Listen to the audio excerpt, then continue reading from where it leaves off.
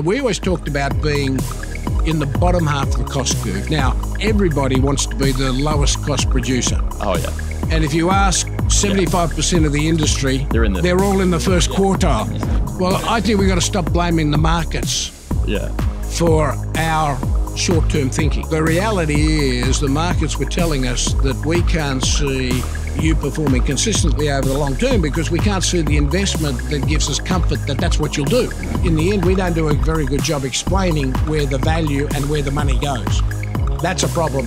Not their fault, it's our fault for not explaining well where the value is and who gets what. G'day Money Miners, we are here live at iMark. We've got a couple interviews to share. A great chat that we had with Mark Cutifani. So I think he should be familiar to a few of the money miners. This guy has run Anglo American, AngloGold Ashanti, Sons of Gwalia, chairman of Vale Base Metals Unit, chairman of De Beers, previously worked at Western Mining as well, was the first general manager of the Super Pit. There's a deep history. He's from Wollongong. It's a good chat. I feel like he's obviously an A-list mining exec, and when we asked him some pointy questions, and my big takeaway, JD, is he answered them like someone who has media training. He'd always sidestep the actual question, and he'd give he'd give an answer, throw in a bunch of stats, and they were compelling. And there's a really good response in there. But you're often thinking, hang on, that was a great response, but you didn't answer my question. So well done, Mark. We really enjoyed talking to you, and you think your insight's great. You're a bloody star in the industry, and think what you've got to say is pretty important too. Absolutely, I'm keen to share that one. We've also got a few bits of news that we want to touch on. Money Miners, we haven't forgotten about it. The biggest bit of news is the fact that Maddie's not here. Although I don't think that's the most surprising bit of news that we've seen in the last couple of days. So many parallels between iMark and our trip to Diggers, including Maddie not being here on the last day when we're interviewing an A-list mining exec. perhaps for the best, mate. So there's a quarterly season wrapping up. We love to do a bit of a name and shame, and unfortunately we haven't made the time just yet to do that, but it hasn't been forgotten. Don't worry, I took a big screenshot of all of the companies on Stocknest Monster on that last day, the 31st, mate. So I'm going to go through all of them over the weekend and pull out some nuggets, I reckon. Absolutely. And at the bigger end of town, there's a few things we should touch on and sort of prelude to discussions we'll probably have next week. So totally, a lot of people have been talking about MinRes. So getting active on Azure to start with. Yeah, this is, to the best of my knowledge, I haven't been able to confirm that this is MinRes, but there's a lot of buzz and speculation about at the moment that some of the trading in Azure share price right now above that 350 mark, I think it's traded a fair bit north of that now, has been the result of MinRes buying. This is, it would be an interesting evolution in the deal given Gina's, I think sub 19%, but close to it. Yeah, 18 and a bit. Yeah, and we've talked about a lot of alignment in the way they play out strategically in some of these names, but buying together when she's already got a blocking stake, I'm trying to think through motivations there, and maybe the one thing I could think of in my head, mate, is maybe it's actually potential deterrent in the delisting process, because I think in order to be, there are certain criteria for SQM to have the ability to delist a company, and I think one of those is a certain threshold of percentage ownership. Substantial ownership in it. There's no guarantee that they would get to that threshold, and MinRes buying, I think, actually would facilitate. Like if MinRes voted against, or that there was a sufficiently large share threshold that was aligned with Gina's interest, then it might reduce the risk of potential delisting in the event that the takeover gets triggered and SQM get control. So it would remain listed. There's still some protections to shareholders under that situation. Other people are speculating that Chris is going to come in with his own takeover offer. I have no idea. Yeah. And it'll be interesting to see where the shares are actually coming from, given that SQM already have 19.9% of the shares out there. Gina has a big slab of shares. There are other major shareholders, who have said which way they would potentially vote on an SQM takeover and so on. You got There was a big Creasy stake. There was various other institutions. Yeah, and there's also just plenty of retail who, like the equation gets different now. If it trades at like 365, then do you accept 365 today or, high probability $3.50 in whatever month's time when a transaction completes, but you remove the potential upside of a kicker. The equation changed all the time, and some retail just decided to sell into that. Absolutely. Yeah. And other news on MinRes, they've made a down payment. That's the wording. I don't like that word. I don't think that's the right word. That's what the AFR is running with. But they've bought it, and potentially it gets revised a bit. So the number is a bit over 100 million to get Bald Hill. 124 million. Yes. Yeah. There's this announcement on the SGX, which is the Singapore exchange, where Alita was a listed company, and you read this. The announcement is a McGrath-Nickel letterhead, and it highlights the consideration component for the transaction is 124 million bucks essentially, but it's subject to a couple of changes. One being an independent expert report who might deem there to be a higher value. There's also some potential changes from a tax liability that is currently being worked through by PwC, and another one is just in relation to any potential modifications to an onerous offtake agreement. There could be extra consideration in that result, but I think the down payment is not the right word. I don't know how much the total consideration is actually going to move from here, given all of those things are sort of uncertain at this stage. But given the way independent expert reports usually play out, who knows? Until we actually see what an independent expert sort of opines in this one, this is the headline consideration I'm using as my base case until told otherwise. Beautiful. Is that the news you wanted to touch on, mate, or should we rip in? We absolutely should rip in. We've got some wicked sponsors to highlight the awesome work that they do in our industry, mate. We do, mate. KCA, a new sponsor on board last week. So if you need mining equipment, get on the website. They've got a whole bunch of stuff which Trav and I have just become accustomed with what these things actually are recently. Maddie, more than familiar. When we went down to bloody we've been underground now, mate. We know what the machinery looks like. Yeah. So we've done our underground time. You got boggers, front end loaders, piece of kit for IT. So as Maddie so eloquently put it, if the underground environment is rough, and if you completely cook your equipment, you need it quickly, you need to hire stuff, get in touch with the guys at KCA. KCA Services, kcaservices.com.au they are. And mate, I'm looking at some of these like machines on their website right now, and I'm utterly convinced that I could probably mine any commodity with them. They look impressive. They've got wicked kit. They keep it in fantastic condition, and they're like available. So we're flashing up some of this wicked kit on screen right now. Get in touch with the team there at KCA Services. Thanks so much for bloody being a wicked partner of our show, and we're stoked to be promoting a great company. That's it. KCA Site Services. Check out the guys. And JP Search, another a longer term sponsor of these ones. So if you are an associate level, analyst level, you've had a few years experience in the industry, you're looking to move into finance, whether that's perhaps an equity research gig, a family office, on the flip side, you're a corporate, you're looking to hire for these roles.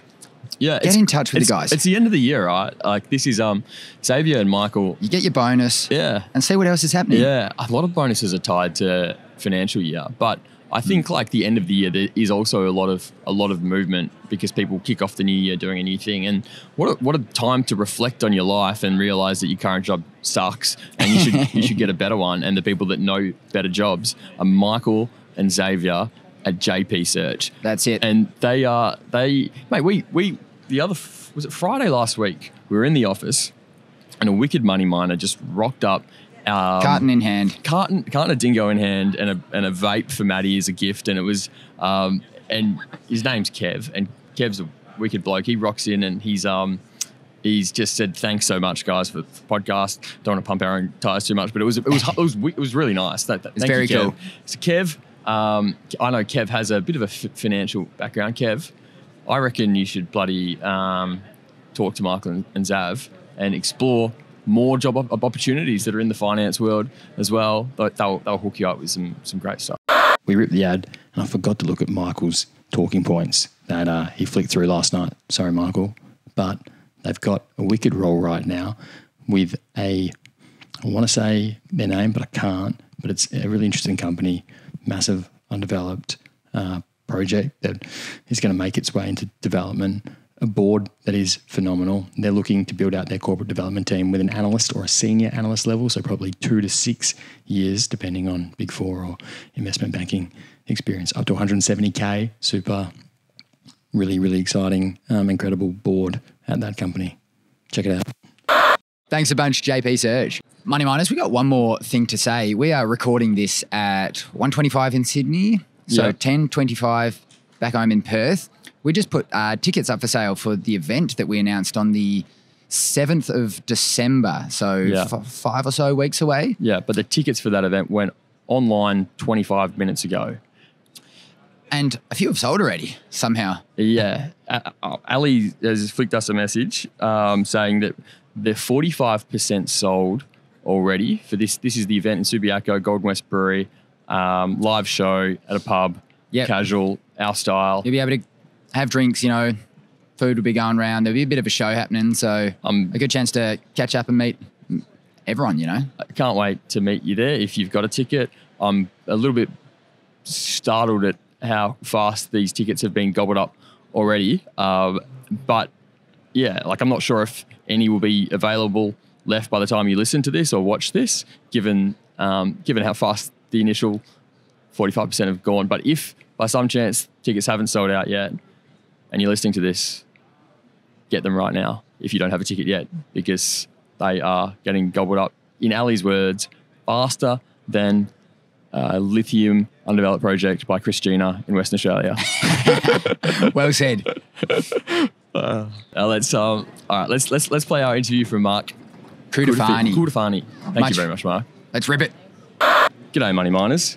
We're absolutely delighted to be sitting down next to Mark Cutifani, who, despite having an absolutely phenomenal career at, tier 1 mining companies, is from the very humble Wollongong himself. And as I just learned in the pre-conversation, mate, you spent a stint living in my old stomping ground in Kalgoorlie. Thank you very much for joining us on our podcast. My pleasure to be here. Beautiful.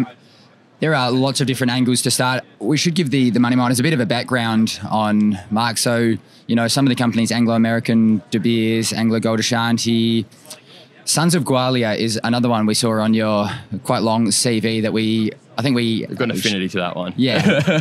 We have to touch on. Can you firstly clarify to us what the years were? We were trying to dig in that you were at Sons of Gwalia. So I was in Sons of Gwalia from 2000 to the end of 2002. Perfect. And we've noticed a sort of, there's been a theme that we spoke about a few weeks ago that was hedging. And you mentioned it again in an interview you did regarding your time at Anglo as well. But keen to... Yeah, you said AngloGold Ashanti at one point had the world's worst hedge book. Yeah. And it's really interesting kind of unpacking the history of how gold miners, thought about their hedge book and the trends in relation to it. And one of those trends that we weren't quite aware of until, a deep dive with Sean Russo of Noah's Rule was that kind of period in the early 2010s when all of the gold miners who had out of the money hedge books raised equity capital to pay it all back. Keen to hear just a high level how the trends have changed in hedging that you've seen over your period in the mining industry over the last 4 decades or so. So I started in the gold industry. I originally started in the coal industry. Yeah. I was there for 12 years, and I started in the gold mines literally in Kalgoorlie. Yeah. Started the super pit back in 88 is when I started, but we actually started the super pit as a consolidated entity back in 1989. Now, at KCGM, Kalgoorlie Consolidated Gold Mines, we didn't have hedging. We sold our gold to the 2 owners, being Homestake and Normandy, so it wasn't an issue for us. But a few years later, I actually was the Chief Operating Officer for Normandy. And Normandy had a very successful forward hedging program, but they sold their hedge book when it was well in the money. So they did extremely well. I joined Sons of Gwalia in 2000 as the managing director, and in our first 3 months, we found that we had quite a lot of gold hedging and foreign exchange hedging. Now, it was the time when the Aussie dollar had fallen from about 70 cents to about 49 cents. So the whole economic situation changed. So I came in after all the hedges had been put in place. So my job with the team was to try and manage and reduce their hedge book while we were there. And I was there for about 2.5 years, and we made a lot of progress, but obviously a few years later they ended up succumbing to the hedge book. And so there's a lot of lessons there around hedging, understanding what side you're hedging, your inputs and the gold price. Totally. But at some point, if prices move the wrong way, then there's always risk around those sorts of propositions. Now, you mentioned AngloGold Ashanti. Yeah. I ended up being appointed the chief executive of AngloGold Ashanti, and they knew of my Sons of Gwalia experience dealing with hedge books. And they said, look, we've got a big hedge book, and the fact that you've had experience in dealing with a hedge book is something we're looking for, as well as your operating experience and everything else.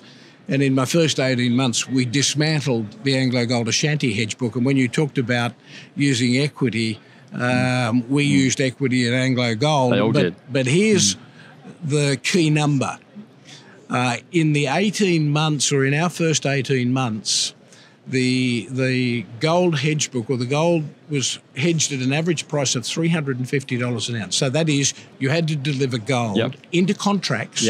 $350 an ounce. The gold price was $600 and going north. This reminds me of Regis. So I said to the board, we need to, in my view, get rid of the hedge book, because if the price goes above 1,000, then the exposure for the company is quite significant. The board agreed, and in that 18 months, we dismantled the hedge book. There were 12 million ounces in the hedge book, and by the time we finished, we'd spent, I think it was around 7 to 8 billion. The gold price peaked at $1,900 an ounce, and if we still had a hedge book when that occurred, we would have been almost $20 billion in the red. There would be no company. So what we did in 2008, 2009 saved the company. And again, that experience from seeing hedge books earlier in my career was very helpful in making that decision. And it was a big call at the time, but it was the right call. It's interesting, what appeared to be a bit of a tendency of miners to kind of roll the hedge book, deliver at higher prices in the short term, but ultimately pay the price in the long term, because you end up with more sort of hedging further out at a lower real dollar price, and then in a rising price environment that can kind of bite in the butt. It's a common trend in gold mining companies. I don't know if it's a common trend. I think there are certain companies that have said, look, hedging is a good strategy. And even if you go back to Sons of Gwalia, in the prior 15 or 16 years, they had done extremely well out of hedging. And the book that, when I came to the company, was already in place. They had done extremely well. But the problem was the market started to change. Foreign exchange, gold price started to go up, so that the contracts they had in place were out of the money and getting worse. And the key then was, what do you do? But remember, the previous almost 20 years, they had done extremely well. The lessons for me, and I think the lessons more broadly in our industry, firstly, hedging is a legitimate strategy to protect revenues in certain circumstances. 100%. And helps you finance a project. Exactly. Now, you also need to understand that you're taking a risk on. Because there's the other side of that. If prices don't go the right way, then you end up out of the money. And you have a commitment to deliver production. A key learning is, you're going to hedge the price, you probably need to hedge your inputs as well, so that you're protecting your margin. And that's where most companies make the mistake. And in large companies that I've run in the last 25, 30 years, we look at the position of the asset and try and make sure that we're in the bottom half of the cost curve and get the basics right. Therefore, the need for hedging is something that isn't really a debate. And with the broader portfolios, there's a natural hedge in the number of commodities or in the jurisdictions you're operating. So, again, I don't think you should say hedging is all negative. No. But there are two sides to the equation, and you better know exactly what you're hedging and what your positions are, and how do you unwind them in a way that doesn't threaten the company is a key issue. Yeah. Mark, I want to move tax slightly.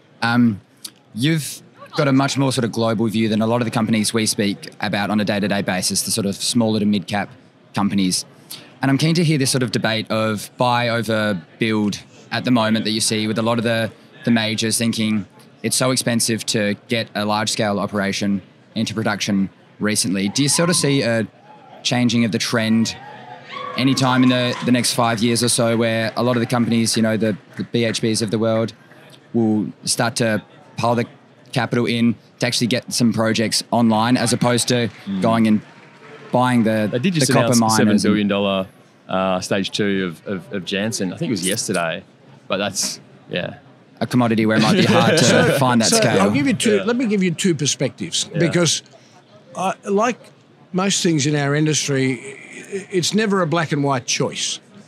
When I started with Anglo American in 2013, the first thing I had to clean up in the company was the Minas Rio project, which was bought for $5.5 billion.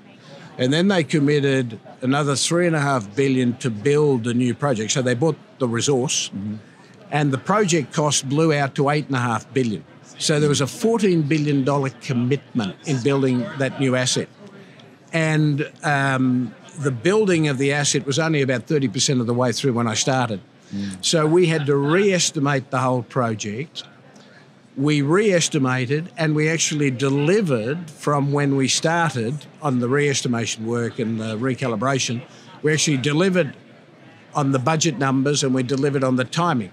The trouble was there'd been so much money lost beforehand that the overall project looked pretty bad by the end.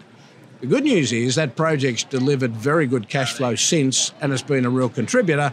Against the base that we started with, it's delivered, I think it's something like a 20 to 25% return. Trouble is, all the money that was spent earlier, all the sunk costs, actually really made it look a pretty, 7 or 8% return, which is quite disappointing. Now, roll the clock on, Anglo then built Quellaveco, which is the largest, or in the last 20 years, probably the most successful major project in the global mining industry.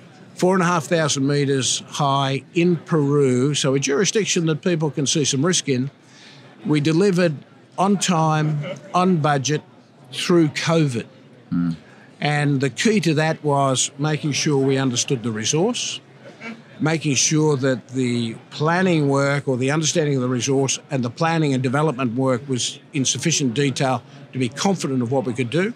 But the most important issue, we built a relationship with the local community and it became their project, and they were the key and one of the keys to helping us deliver on time and on schedule. So it can be done, but it takes a lot of work, and you need both the social skills, the technical skills and the construction skills to get all those pieces right. So you have done relatively similar projects in what you just mentioned, and then Tex QB2, similar parts of the world, and the outcomes were pretty different, in terms of on time, on budget. What are the key differences that, the future majors need to get right to ensure that you're getting it on time, on budget, and the project then delivers the returns you're expecting? Look, I'm always careful about commenting on others. Again, you've quoted the numbers and the time delays and the cost, so I won't go further on that, other than to say at Anglo, we built a team under Tony O'Neill that had already successfully delivered projects, Tom McCulley, and that team, and we did our homework and we got the detail right. But again, the work we did in the community was very different to the way most projects are done. We did a roundtable. So the Quellaveco project had been around for something like 15 to 18 years and couldn't get developed. Yeah. When we came in and when I started, we did a review of the portfolio of projects. We let a few projects go because I thought that they'd be difficult and I wasn't convinced on the return. But Quellaveco was the one that I thought was the one we could deliver.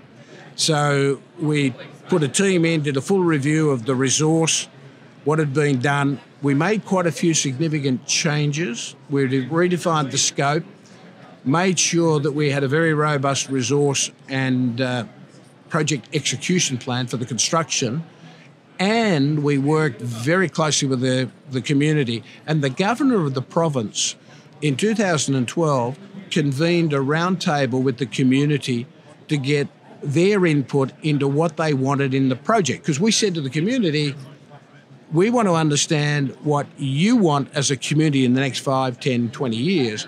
We want to understand how we can be a contributor to what you're trying to achieve as a community so that we can become a partner in the development of this new project. They bought into it. They identified in the roundtable 26 projects that were critical for them as a community. We committed to build and work with them on those projects through the development phase. And people say, well, why? Didn't that cost you a lot? Well, those projects cost about $650 million, which is about 12% of the capital budget. But we already had $700 million in there for environmental social projects that we'd already costed. But they were the things that we thought they should have in the community, or we thought that's what the community would want. But when we actually did the roundtable, which was very deliberate, we actually found out what they wanted. And what they wanted was very different to what we thought they wanted. Yeah. And so we built the project on the basis of what the community wanted, and it made such a difference. So in the end, through COVID and then in commissioning, they were as much a part of the project as all of our employees and everybody within Anglo was, and it was a great success and something we're very proud of. I'd be curious to go down that partner thread at some point, but I often think the way that we talk about our mining's interaction in communities lacks a little bit of nuance and sophistication, and a lot of mining companies, not the big ones, they often are quite responsible, but some of the smaller ones aren't so responsible, and there's an importance to treat communities as a partner. Sometimes that involves equity to have maximum alignment, I think, but that's often, I think, overlooked. People go default to the royalty sort of method and the likes. But you mentioned working in the community, right? South Africa is a jurisdiction that you've had plenty of experience with operations. And when you talk to mining investors today and you ask which jurisdictions are a no for you, almost first on the list is South Africa. A lot of people just put a line through it. What's your observation of that mentality, and do you agree with that as a sentiment? So am I allowed to comment on your editorial statement? Oh, absolutely. I okay, love it. So that lack of sophistication that you alluded to, that's a fair criticism of the industry more broadly, and I'm not sure it only pertains to the junior end of the industry. It's probably right across the board. I think the important thing for all of us to and this is about lessons learned, is consulting with the community and making sure we understand what they want. That's the really important piece, which is very different. So when we do our faith-based engagements, community engagements, we're looking at all of our stakeholders to try and make sure we understand what people are looking for. Second point, quite often it's not equity that they want. No. They want participation in some way, shape or form. So in many cases it'll be in the form of community projects. Secondly, it could be equity. Third, it might be a royalty or something different, because quite often equity, when they work out how cyclic the industry is and how difficult, how much risk there is in the project, many communities say, well, we probably don't want equity. What we want is a reliable revenue stream. So many go for a royalty instead. But the key is ask them and help them understand what the options are. And I think that makes all the difference, and that's the key. Yeah, but the point on equity, is there a difference in asking the community early and then, like, let's say a generation later, the decision makers at the time feel like there's a disproportionate amount of the economics leaving the country, and then there can be a change in sentiment? If there is equity as part of that? Does that change the dynamics? Well, then I go back to your word that you used. I'm going to use your word, sophistication. Yeah. We don't do a good job explaining that when you look at the pie, and let's take the revenue base of the mine, in most cases, local employment, communities, when you take employment, use of local suppliers, and all the other things that we pay to produce an ounce of gold or a pound of copper, 85 to 90% of the revenue stay in country. And that includes capital, because don't forget, it's not simply about operating costs, it's also the capital we spend is spent locally in the communities or buying parts of equipment, oil, gas, all of those things stay in country. So when you're talking about money going elsewhere, it's somewhere between 5 and 15%, the revenue base, for the people that put the capital up to develop so that everybody could benefit from the development of that resource. Most people don't understand that 90% of the value stays in country. Now, that's a different conversation, because in the end we don't do a very good job explaining where the value and where the money goes. That's a problem. Not their fault, it's our fault for not explaining well where the value is and who gets what. Totally. Mark, there's a deal that we spoke about a couple months ago that you're quite close to in your role as chairman of Vale Base Metals, and that was the Saudi investment fund as well as a US counterpart buying a stake in the business from Vale. Vale Base Metals, yeah. Yeah. What I'm fascinated to hear from your perspective is, how big a player is Saudi Arabia going to be in metals and mining going forward?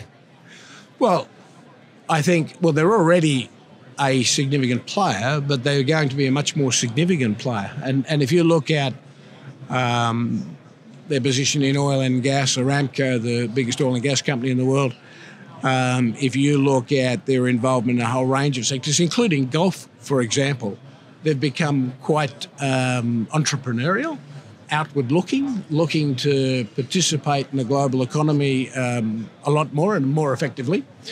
And so they're saying, look, we've got great mineral resources. We should also look at developing our minerals industry. And to be a player on the global stage, we probably want to trade some commodities. We want to do other things. So I think they're going to be significant. And certainly from everything they've said publicly, they're talking about a lot of very significant growth and being a major player in the industry. Now, again, I don't think that's a bad thing. I think investing in resources, doing it the right way, is good for the industry, and it provides more investment, because let's face it, the world is short critical minerals. Without mining industry, and a lot of people don't understand this, the agriculture sector takes up 40% of the world's surface. Without mining, they would need 50 to 60% of the world's surface, because fertilizers and other products actually help improve farm productivities. So without that, we'd have to cut down a lot more forests. Second thing people don't understand, urbanisation. So 8 billion people on the planet, we take up about 15% of the Earth's surface through cities and infrastructure development. Without mining, we'd need 20 to 30% of the Earth's surface, because we'd have to spread out because we can't build up. And so without mining, we would literally lose 50% of our biodiversity. And so it would be cataclysmic. And people don't understand that net, mining is the most important industry in terms of the environment on the face of the planet. Net ground or net land freed for biodiversity is 25% of human footprint is shrunk. We only take up 0.3% of the Earth's surface for our activities. If you take an average mine life of somewhere between 20 and 30 years, and so let's take that over 100 years, it's still less than, if we look at rehabilitation, it's still less than about 0.8% of the Earth's surface. So net environmental footprint on mining is massively positive. We don't tell that story, and that's one of the issues that I think we've got to do much better on. And that's why this is such a great forum. Getting that message out to the world at large is really important. Kids don't know how the world works. Us explaining how we play our part in making the world a better place is very important. I think we try and do our part as well on putting a bit of nuance into this discussion there. Pat ourselves on the back there. Yeah. I'm interested to ask you on the sort of geopolitical theme, another question. So we saw starting in 2013, China with the One Belt, One Road initiative, expanding massively through Africa and other parts of the world. And we've seen more recently, a lot of that investment has sort of slowed from China, and the US and Western aligned countries have gotten a bit more vocal, not necessarily actions yet, but they've gotten more vocal in, wanting to invest in Africa, for example. Critical minerals. Exactly. Yep. How do you see that sort of theme playing out? Do you see a bit more of a tug of war, say, on the theme of Africa with the Western countries going in, investing in critical minerals? There's also the trend of some of the Canadian gold miners, moving outside of Africa. You're seeing them diversify into Pakistan, for example, with Barrick and Reko Diq. 100%. Look, first point, I think we all need to acknowledge that the Chinese have been quite strategic in investing in Africa, investing in other countries in terms of access to global resources. Now, when you think about it, 1.3 billion people, modernising, GDP per person tripling, helping support growth across the globe, it's been a good thing, I think, for the standard of living across the globe, and they have created more competition for those resources. Western countries have been slow to come to the game, not understanding how important critical minerals are. In fact, all minerals are. In fact, most people don't understand in terms of the energy transition, it's not copper, it's not nickel in terms of the most important metal for the energy transition, it's actually steel. And Australia's role with iron ore and met coal, absolutely critical in terms of the energy transition. Copper's still very important. So, one, you've got to acknowledge their strategic approach. Two, one might argue that their relationships through Africa and other places aren't as good as they could be. And by the way, many people in the mining industry, we could be accused of the same sorts of issues in terms of not doing as well as we could for communities. And I think the Quellaveco approach is a good example of how it should be. But the US, Australia, other countries are moving in and trying to become more competitive and competing for some of those resources in Africa. So I think it changes the dynamic.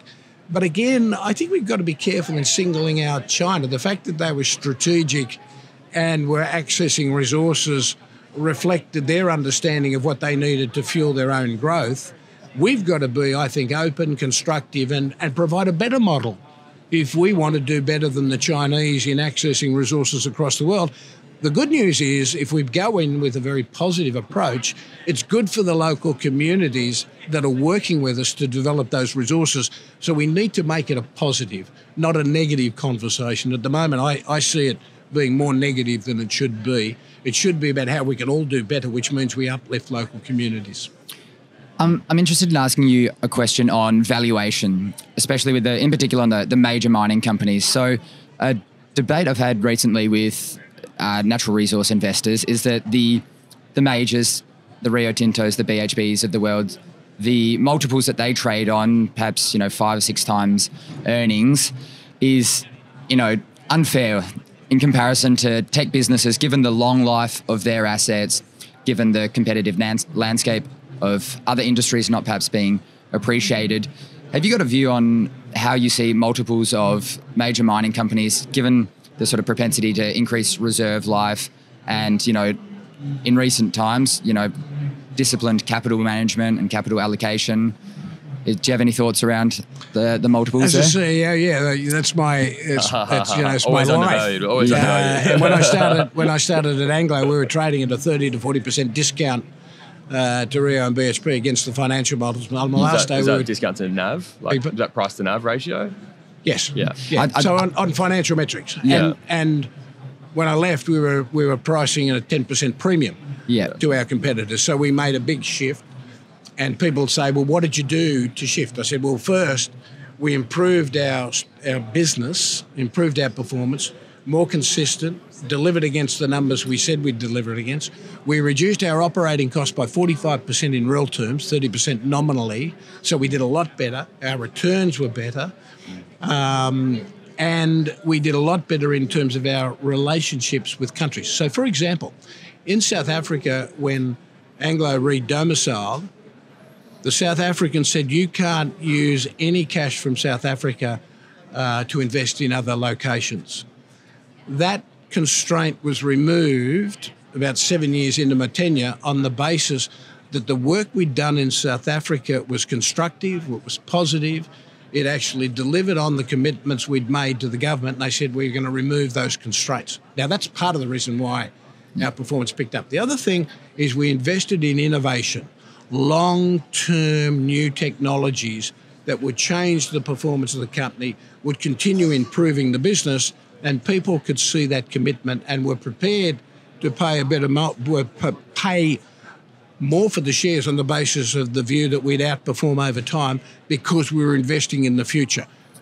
In our industry, we're notoriously low, or we invest a notoriously small amount in terms of future technology, and Anglo got rewarded for its investment. That's the difference, and I think as an industry we've got to think more. We've been mining the same way for 100 years. The gears got better, but we haven't fundamentally changed the flow sheets. That's what's changing now, and I think with that we'll get better premiums. Depends on your resource base, though. And do you think, framing that question as an industry-wide sort of multiple, do you think things like that lift the tide, not just of Anglo specifically, but if you've got the technology or not? Well, I think we've got to stop blaming the markets for our short-term thinking. You know, the reality is the markets were telling us that we can't see you performing consistently over the long term because we can't see the investment that gives us comfort that that's what you'll do. So what we've got to do is change our behaviours and take a balance today, tomorrow and the longer term, and that's what we were very conscious of doing with our sustainability strategy, with our long-term investment in innovation. And that's the sort of conversation that we're bringing to Vale in terms of the new businesses that we're doing and what we're doing in terms of the assets. And that will take time to improve our business, but we've got real focus on the long term, and we would hope that that approach is reflected through in the share price for Vale over time, because it certainly worked for Anglo American. Mike, I've got one more to sort of maybe round us out, and that's in relation to, you made a comment earlier about the importance of having an asset that's in the lowest cost, the lowest half of the cost curve. And I'd love to get you to kind of unpack why those assets are the ones to hold to have really sustainable life as a miner. And secondly, how do you contextualize that desire amid Vale's base metal business?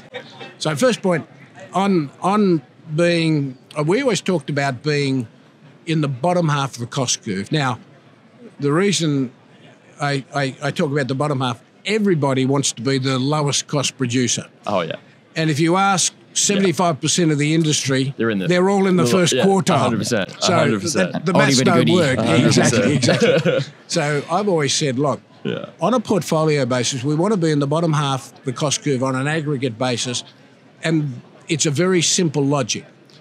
The volatility of prices being in the bottom half of the cost curve, the chances are you'll be cash flow positive through the cycle. That's key. If you're cash flow positive through the cycle, you're more likely to make rational long-term decisions that create value for shareholders through the cycle. That's important. If a company's losing cash, then quite often the decisions we make to preserve cash damage long-term value, medium to longer-term value. Now, it's not that black and white, it's not that simple, but that's the logic. Now, that's why I said the bottom half of the cost curve.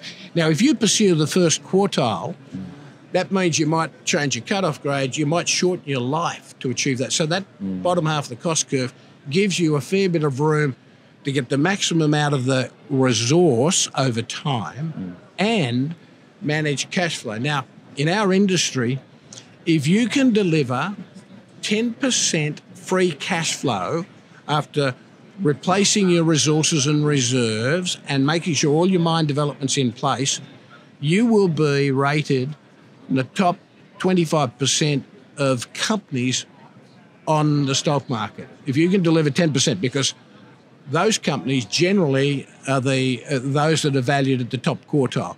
If you can deliver 15% through the cycle, 15% free cash flow on capital employed through the cycle, you're at the top of the game. It's that tight. It's like great tennis players. There's only about 10% difference in terms of the points won. Totally. But boy, that 10% is worth a lot of money. Totally. Absolutely. Compound interest, mate. It rightfully has the premium. And to wrap it up, contextualize with Vale. I'll make one other point, and I'll use numbers. Yeah. Anglo American, 22% average return to shareholders year on year for 9 years. And that cash flow, the way we used to think about that 10% or 30%, ours was about 13% free cash flow margin, 40% to dividends, 30% to internal business improvement, our innovation, so we had a forward look, and the other 30% was on operating costs, improving our business, and growth. So you had 40% dividend, 30% internal improvement, keeping ourselves competitive, and 30% on growth. So when you looked at a total return to shareholders, you would get your 40% dividend, so 4%, if it's a 10% free cash flow. You'd get 3% on growth, so there's 7%. And we felt that if we could hold our cost flat in nominal terms, the natural inflation and growth in the price of the commodities, depending on competitive position, would give you another kicker, which would allow you to get somewhere in the range of 10 to 15% return on capital employed. We delivered 22% over the 9 years because the premium that we also got on the financial returns was above and beyond the 15%, and that's how you create value in this industry over the long term. Mark, massively appreciate you making the time to come on Money of Mine. It's been great to chat.